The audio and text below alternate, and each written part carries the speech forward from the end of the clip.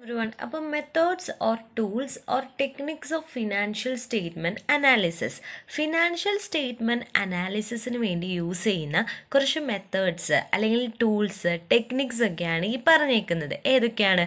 Comparative financial statement, common size statements, trend analysis, ratio analysis, fund flow analysis, cash flow analysis. അപ്പോൾ ഇതൊക്കെ തന്നെ നമ്മൾ എവിടെ cover ചെയ്യുന്നുണ്ട്? നമ്മുടെ ഈ ഒരു അക്കൗണ്ടിങ് ഫോർ മാനേജ്മെൻറ്റിൽ കവർ ചെയ്യുന്നുണ്ട്. അപ്പം നമ്മൾ ഇപ്പോൾ നോക്കാനായിട്ട് പോണത് കമ്പാരിറ്റീവ് ഫിനാൻഷ്യൽ സ്റ്റേറ്റ്മെൻറ്റ്സ് എങ്ങനെയാണ് ചെയ്യുന്നത് എന്നാണ് കേട്ടോ. അപ്പോൾ കമ്പാരിറ്റീവ് ഫിനാൻഷ്യൽ സ്റ്റേറ്റ്മെൻറ്റ്സ് എന്ന് പറഞ്ഞു കഴിഞ്ഞാൽ അതായത് എന്ത് ചെയ്യാണ്? ഒരു ഫിനാൻഷ്യൽ ഡാറ്റ രണ്ടോ അതിൽ കൂടുതൽ വർഷത്തിലുള്ള ഫിനാൻഷ്യൽ ഡാറ്റാസ് കമ്പയർ ചെയ്യുന്നതിനെയാണ് നമ്മൾ കമ്പാരിറ്റീവ് ഫിനാൻഷ്യൽ സ്റ്റേറ്റ്മെൻറ്റ് എന്ന് വിളിക്കുന്നത്. ഓക്കെ ആണല്ലോ. അപ്പോൾ അതിൽ ചേഞ്ചസ് ഇൻക്രീസോ ഡിക്രീസോ, ഇപ്പോൾ ഒരു ഇയർ കഴിഞ്ഞ് മറ്റൊരു ഇയറിലേക്ക് എത്തുമ്പോൾ കുറച്ച് ചേഞ്ചസ് ചിലപ്പോൾ ഇൻക്രീസ് ഉണ്ടായേക്കാം അല്ലെങ്കിൽ ഡിക്രീസ് ഉണ്ടായേക്കാം. അതിനെയൊക്കെ കമ്പയർ ചെയ്യാൻ വേണ്ടിയിട്ട്. അതുപോലെ തന്നെ കമ്പാരിറ്റീവ് ഫിനാൻഷ്യൽ സ്റ്റേറ്റ്മെൻറ്റ്സിനെ നമ്മൾ ഇൻ്റർ പീരീഡ് അനാലിസിസ് എന്ന് കൂടി വിളിക്കാറുണ്ട്. അപ്പോൾ കമ്പാരിറ്റീവ് ഫിനാൻഷ്യൽ സ്റ്റേറ്റ്മെൻറ്റ്സ് എന്താണ് ചെയ്യുന്നത്? Compare the financial data four 2 or more years കേട്ടോ. ചിലപ്പോൾ ക്വസ്റ്റ്യനിൽ ചോദിക്കാം എന്താണ് what is comparative financial statements എന്ന് പറഞ്ഞിട്ടും ക്വസ്റ്റ്യൻ വരാം. അപ്പോൾ നമ്മൾ കമ്പാരിറ്റീവ് ഫിനാൻഷ്യൽ സ്റ്റേറ്റ്മെൻറ്റ്സിൽ എന്തൊക്കെയാണ് പ്രിപ്പയർ ചെയ്യണേ? കമ്പാരിറ്റീവ് ബാലൻസ് ഷീറ്റ് പ്രിപ്പയർ ചെയ്യാനായിട്ട് പറഞ്ഞിട്ടും ചോദിക്കാം.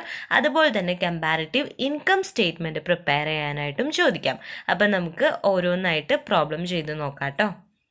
അപ്പോൾ നമ്മുടെ ക്വസ്റ്റ്യൻ ഇതാണ്: you are given the balance sheet of A company four 2 years. 2 വർഷത്തിലെ ഡാറ്റയായിട്ട് ഒരു ബാലൻസ് ഷീറ്റ് തന്നിട്ടുണ്ട്. അപ്പോൾ ബാലൻസ് ഷീറ്റ് ഇതാണ്. 2020ലെയും 2021ലെയാണ് തന്നിരിക്കുന്നത്. ഇൻ ലാക്സ് ഓഫ് റുപ്പീസ് എന്ന് പറഞ്ഞിട്ടുണ്ട്. അപ്പോൾ ഇക്വിറ്റി ആൻഡ് ലയബിലിറ്റീസും കൊടുത്തിട്ടുണ്ട്, അതുപോലെ തന്നെ അസറ്റും കൊടുത്തിട്ടുണ്ട്. ഇവിടെ രണ്ടിൻ്റെയും എമൗണ്ടും കൊടുത്തിട്ടുണ്ട്. ഇങ്ങനൊരു ക്വസ്റ്റ്യൻ തന്നിട്ട് നമ്മളോട് പറഞ്ഞേക്കാണ് prepare A comparative balance sheet and draw conclusions from it. അപ്പോൾ നമ്മളോട് എന്താണ് പ്രിപ്പയർ ചെയ്യാൻ പറഞ്ഞേക്കണേ?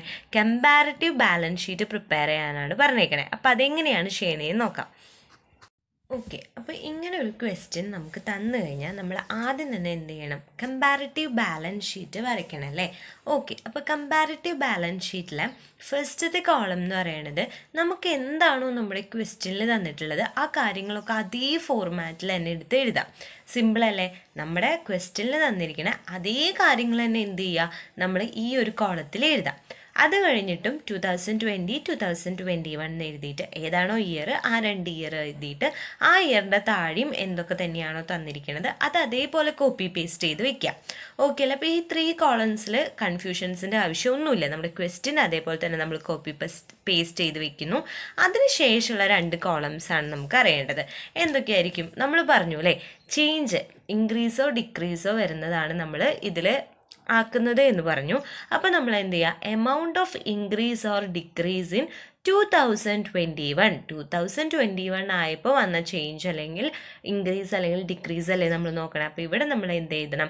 Amount of increase or decrease in 2021 റുപ്പീസിൽ വന്നിട്ടുള്ള ചേഞ്ചും പിന്നത്തെ column amount of increase or decrease in 2021 പെർസെൻറ്റേജിൽ വന്ന ചേഞ്ചുമാണ് നമ്മൾ നോക്കാനായിട്ട് പോണേ.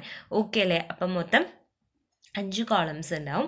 ഒന്നാമത്തേൽ നമ്മൾ എന്താണോ നമുക്ക് തന്നിട്ടുള്ളത് അതേ ഫോർമാറ്റ്, അതേപോലെ തന്നെ ഇയേഴ്സിലും അതേ ഫോർമാറ്റിൽ നമ്മുടെ ക്വസ്റ്റ്യൻ അതേപോലെ കോപ്പി പേസ്റ്റ് ചെയ്ത് വയ്ക്കുക 3 കോളംസിൽ.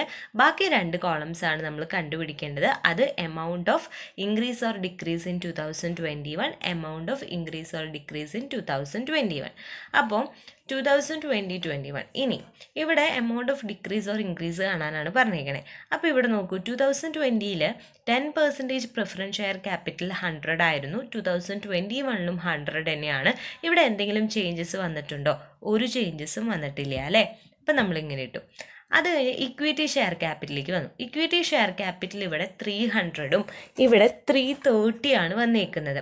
അപ്പോൾ ഇവിടെ ചേഞ്ച് വന്നിട്ടുണ്ട് ഇല്ലേ? 30 റുപ്പീസിൻ്റെ ചേഞ്ച് വന്നിട്ടുണ്ട്. 30 റുപ്പീസ് കൂടിയില്ലേ? ഇവിടെ 300 ആയിരുന്നു, ഇവിടെ 330 ആയി. അപ്പോൾ 30 രൂപ കൂടിയിട്ടുണ്ട്. അപ്പം നമ്മളിവിടെ എന്ത് ചെയ്യണം? ഇൻക്രീസ് ആണ്. അപ്പോൾ 30 നേടി. അപ്പോൾ നമുക്ക് ഇൻക്രീസ് ആണോ ഡിക്രീസ് ആണോ എന്ന് അറിയണ്ടേ?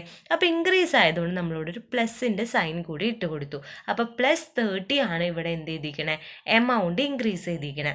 ഇനി നമുക്ക് കാണേണ്ടത് amount of increase or decrease in 2021 percentage. Rupee കാണാൻ സിമ്പിളാണ്, ബട്ട് പെർസെൻറ്റേജ് കാണണം. പെർസെൻറ്റേജ് കാണാൻ വേണ്ടിയിട്ട് എന്ത് ചെയ്യണം? സിമ്പിളായിട്ട് നിങ്ങളൊരു കാര്യം ചെയ്തിടാം.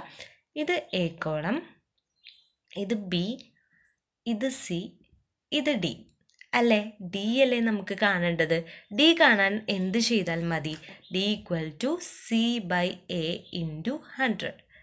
Okay, D equal to C by A into 100. ഇവിടെ നമുക്ക് ജസ്റ്റ് ഒരെണ്ണം ചെയ്യാം. ഇപ്പോൾ ഡി ആണ് നമുക്ക് കാണേണ്ടത്. അപ്പോൾ D equal to C by A. ഇവിടെ സി ഏതാണ്? ഈ ഒരു കോളാണല്ലേ സി കോളം അല്ലേ? സി. അപ്പോൾ ഇവിടെ എത്രയാണ്? 30 ബൈ എ. എയിലേക്ക് വരുമ്പോൾ ഇവിടെ എത്രയാണ്? 300. അപ്പോൾ 30/300 ഇൻറ്റു 100 ഈക്വൽ ടു എത്ര വരും? 10% വരും. ഓക്കെ, അപ്പോൾ 10 എഴുതിയാൽ മതി. 10 എഴുതാൽ ഇൻക്രീസ് ആയതുകൊണ്ട് ഇവിടെ പ്ലസ് ഇടാം. ഓക്കെ, ഇതിങ്ങനെ ഇവിടെ കാണിക്കണമെന്നില്ല വർക്കിംഗ് നോട്ട്, ഞാൻ നിങ്ങൾക്ക് ജസ്റ്റ് മനസ്സിലാവാൻ വേണ്ടി കാണിച്ചു തന്നുള്ളൂ. അപ്പോൾ പെർസെൻറ്റേജ് കാണാൻ എന്താണ് എളുപ്പമാണ്. എന്ത് ചെയ്താൽ മതി? നമ്മുടെ ഈ ഒരു എമൗണ്ടിനെ എന്ത് ചെയ്യുക? നമ്മുടെ ഫസ്റ്റത്തെ എമൗണ്ട് 2020 എമൗണ്ട് കൊണ്ട് ഡിവൈഡ് ചെയ്യുക, എന്നിട്ട് ഇൻറ്റു 100 ചെയ്യുക. D equal to C by A into 100 ചെയ്യുമ്പോൾ നമുക്ക് പെർസെൻറ്റേജ് കിട്ടും. ഒരെണ്ണം കൂടി നോക്കാം. റിസർവ് ആൻഡ് സർപ്ലസ് 150 ആണ്, 175 ആയിട്ട് കൂടിയിട്ടുണ്ട് അല്ലേ? അപ്പോൾ എത്ര രൂപയുടെ ചേഞ്ച് വന്നിട്ടുണ്ട്? 25 വന്നിട്ടുണ്ട്. എങ്ങനെയാണ് ഇൻക്രീസ് ചെയ്യല്ലേ ചെയ്തിരിക്കുന്നത്? ഡിക്രീസ് ആണോ? അല്ല, ഇൻക്രീസ് ആകുമ്പോൾ നമ്മൾ എന്ത് ചെയ്യും? ഇവിടെ പ്ലസ് ഇടും. പിന്നെ നമുക്ക് കാണേണ്ടത് പെർസെൻറ്റേജ് ആണ്. അപ്പോൾ എന്താ ചെയ്യേണ്ടത്? 25 ഡിവൈഡഡ് ബൈ 150 ഇൻറ്റു 100. അപ്പോൾ എത്ര വരും? പ്ലസ് 16.67 വരും. ഓക്കെ ആണല്ലോ. അടുത്തത് നമുക്കൊരു ഡിക്രീസ് നോക്കാം അല്ലേ? ഇവിടെ 8% ഡിബഞ്ചേഴ്സ് 2020 ആയിരുന്നപ്പോൾ 200 ആണ്, 2021 ആയപ്പോൾ 150 വന്നു. അപ്പോൾ ഇവിടെ എന്താ വന്നേക്കണേ? ഡിക്രീസ് അല്ലേ വന്നേക്കണേ. അപ്പം നമ്മൾ എന്ത് ചെയ്തു? എത്ര രൂപയാണ് ഡിക്രീസ് ചെയ്തത്? 50 റുപ്പീസാണ് ഡിക്രീസ് ആയതുകൊണ്ട് നമ്മളിവിടെ എന്ത് ചെയ്തു? മൈനസ് ഇട്ട് കൊടുത്തു. ഇനി പെർസെൻറ്റേജ് കാണുമ്പോൾ എങ്ങനെയാണ്? -50 ഡിവൈഡഡ് ബൈ 200 ഇൻറ്റു 150. അപ്പോൾ എത്ര കിട്ടും നമുക്ക്? -25 കിട്ടും. ഇതുപോലെ നമ്മൾ എന്ത് ചെയ്യണം? എല്ലാതും നമ്മുടെ ലയബിലിറ്റീസും അതുപോലെ തന്നെ അസറ്റും ഒക്കെ ഈ ഒരു എമൗണ്ട് രണ്ട് കോളത്തിലെയും എമൗണ്ട് കണ്ടുപിടിക്കണം. ഇപ്പോൾ എല്ലാത്തിൻ്റെയും കണ്ടുവച്ചു ഈ രണ്ട് കോളംസും. ഇനി നമ്മൾ ആഡ് ചെയ്യാനായിട്ട് പോവാണ്. അപ്പോൾ ഇവിടെ total share holders fund, total share holder എന്ന് പറയുന്നത് പ്രിഫറൻസും equity share capital, reserve and surplus ഇതൊക്കെ കൂടി ആഡ് ചെയ്യുമ്പോൾ നമുക്കിവിടെ 550 കിട്ടും. ഇവിടെ 605 കിട്ടും. അതുപോലെ തന്നെ ഇവിടെ എത്രയാണ് നമുക്ക് വരിക? -50 ആണ് വരിക, -25 ആണ് വരിക. ഓക്കെ ആണല്ലോ. ഇതും ചേഞ്ച് ആട്ടോ, ഇതിൻ്റെ ചേഞ്ചാണ് നമ്മളിവിടെ കണ്ടുവച്ചേക്കണത്. അത് കഴിഞ്ഞു നമ്മൾ ടോട്ടൽ ലയബിലിറ്റീസ് നോക്കി. ടോട്ടൽ ലയബിലിറ്റീസ് വരുമ്പോൾ ഇവിടെ 110 വരും, 1065 വരും, -45 വരും, -4 വരും. ഇതൊക്കെ നിങ്ങൾ ആഡ് ചെയ്ത് ജസ്റ്റ് ഒന്ന് എഴുതി നോക്കണം കേട്ടോ. ഇപ്പോൾ ഷോർട്ടായിട്ടേ പറയുന്നുള്ളൂ. അപ്പോൾ നമ്മൾ ടോട്ടൽ ഷെയർ ഹോൾഡർ ഫണ്ട് കണ്ടു, ടോട്ടൽ ലയബിലിറ്റീസ് കണ്ടു, ടോട്ടൽ ലാസ്റ്റ് ഇനി നമ്മൾ കാണേണ്ടതാണ് ടോട്ടൽ അസറ്റ്. ടോട്ടൽ അസറ്റും എത്ര തന്നെ വരും? സെയിം വരും. ഇക്വിറ്റീസും അതുപോലെ ലയബിലിറ്റീസും അസറ്റും സെയിം ആയിരിക്കുമല്ലോ ബാലൻസ് ഷീറ്റിൽ. അങ്ങനെ സെയിം വന്നാലാണ് നിങ്ങളുടെ ആൻസർ എന്താവുള്ളൂ? കറക്റ്റ് ആവുള്ളൂ കേട്ടോ. അപ്പോൾ നമുക്ക് എന്ത് വന്നു? ഇവിടെ ടോട്ടൽ ലയബിലിറ്റീസും ടോട്ടൽ അസറ്റും സെയിം ആയിട്ട് തന്നെ നമുക്ക് കിട്ടിയിട്ടുണ്ട്. അപ്പോൾ വലിയ കാര്യമായിട്ടൊന്നുമില്ല. നമുക്ക് ക്വസ്റ്റ്യൻ എന്താണോ തന്നിരിക്കുന്നത് ആ ക്വസ്റ്റ്യൻ നിങ്ങൾ എന്ത് ചെയ്യുക? അതേപോലെ തന്നെ ആദ്യം കോപ്പി പേസ്റ്റ് ചെയ്ത് വയ്ക്കാം. ഇവിടെ ഇക്വിറ്റീസ് ആൻഡ് ലയബിലിറ്റീസും അസറ്റ്സും അതേപോലെ കോപ്പി പേസ്റ്റ് ചെയ്യുക. ഈ 2 വർഷത്തെ എമൗണ്ടും അതേപോലെ കോപ്പി പേസ്റ്റ് ചെയ്യുക. പിന്നെ നമ്മൾ ആകെ കണ്ടുപിടിക്കേണ്ടതെന്ന് പറയുന്നത് ചേഞ്ച് ആണ്. നമ്മുടെ റുപ്പീസിൽ വരുന്ന ഇൻക്രീസും ഡിക്രീസും നോക്കിയിട്ട് ആ എമൗണ്ട് അതേപോലെ പോസ്റ്റ് ചെയ്യുക. പെർസെൻറ്റേജ് ജസ്റ്റ് കാണുക. പെർസെൻറ്റേജ് കാണാൻ എന്താണ്? ഈ ഒരു ചേഞ്ച് റുപ്പിയുടെ ചേഞ്ച് എന്താണോ അതേ ഡിവൈഡഡ് ബൈ എ, അതായത് ആദ്യത്തെ വർഷം ഇൻറ്റു 100 ചെയ്യാം. ഓക്കെ അല്ലേ? അപ്പം നമുക്ക് എന്ത് കിട്ടും? ഈ ഒരു ബോക്സ് ഫില്ലായി കിട്ടും. പിന്നെ നമ്മൾ ടോട്ടൽ ലയബിലിറ്റീസ് ആഡപ്പ് ചെയ്യുക, അതേപോലെ തന്നെ ടോട്ടൽ അസറ്റും ആഡപ്പ് ചെയ്യുക. അപ്പോൾ എന്ത് കിട്ടി നമുക്ക്? കമ്പാരിറ്റീവ് ബാലൻസ് ഷീറ്റ് കിട്ടി. നമ്മളിവിടെ 2 വർഷത്തെ ഒന്ന് ജസ്റ്റ് കമ്പയർ ചെയ്തേ ഉള്ളൂ. ഓക്കെ അല്ലേ? അപ്പം നമ്മൾ നമ്മുടെ ബാലൻസ് ഷീറ്റ് വരച്ചു. പക്ഷെ അതിൽ ഡ്രോ കൺക്ലൂഷൻസ് ഫ്രം ഇറ്റ് എന്നുകൂടി പറഞ്ഞിട്ടുണ്ട് അല്ലേ? ഡ്രോ കൺക്ലൂഷൻസ് എന്ന് പറഞ്ഞു കഴിഞ്ഞാൽ ഇതിൽ നിന്നൊക്കെ നമുക്ക് എന്ത് മനസ്സിലായി? അല്ലെങ്കിൽ നമ്മുടെ ലയബിലിറ്റിയിലും അസറ്റിലും വന്നിരിക്കുന്ന ചേഞ്ചസ് എന്താണ്? നമുക്ക് പ്രോഫിറ്റ് ഉണ്ടായിട്ടുണ്ടോ? അതൊക്കെ കൺക്ലൂഡ് ചെയ്യാനായിട്ടാണ് അവർ പറഞ്ഞേക്കണത്. നമ്മൾ എന്ത് ചെയ്യണം, ലാസ്റ്റ് നമ്മുടെ ബാലൻസ് ഷീറ്റ് വരച്ചു കഴിഞ്ഞതിന് ശേഷം ഇൻ്റർപ്രട്ടേഷൻ എന്ന് പറഞ്ഞിട്ട് നമ്മൾ നമ്മുടെ ഇൻ്റർപ്രട്ടേഷൻ എഴുതാം. നിങ്ങൾ നിങ്ങളുടെ ഓൺ വേർഡ്സിൽ എഴുതിക്കോളാം. എന്താണ്, നമുക്ക് കാണുമ്പോൾ മനസ്സിലാവുമല്ലോ നമ്മുടെ ഇക്വിറ്റി ഷെയർ ക്യാപിറ്റൽ ഇൻക്രീസ് ചെയ്തിട്ടുണ്ട്. എത്രയാണ് ഇൻക്രീസ് ചെയ്തിരിക്കുന്നത്? 30 lakhs ഇൻക്രീസ് ചെയ്തിട്ടുണ്ട്, ബൈ 30 lakhs കേട്ടോ. അപ്പോൾ 30 lakhs ഇൻക്രീസ് ചെയ്തിട്ടുണ്ട്, ദാറ്റ് ഈസ് 10% അല്ലേ. ഇവിടെ ഇൻക്രീസ് വന്നിട്ടില്ലേ? എത്രയാണ് ഇൻക്രീസ് വന്നിരിക്കണേ? 30 + 30 10% ഇൻക്രീസ് വന്നിട്ടുണ്ട്. അപ്പോൾ അത് നമ്മൾ എഴുതാം. അതുപോലെ തന്നെ നമ്മുടെ റിഡംഷൻ 50 lakhs ആയിട്ടുണ്ട്, 25%.